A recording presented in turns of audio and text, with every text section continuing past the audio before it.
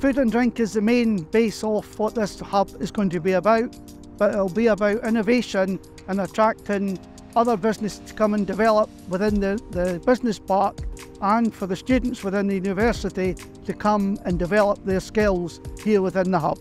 We're also going to create there's 52 acres of business development land, and we're hoping to attract the best businesses to come and high quality jobs here within East Lothian.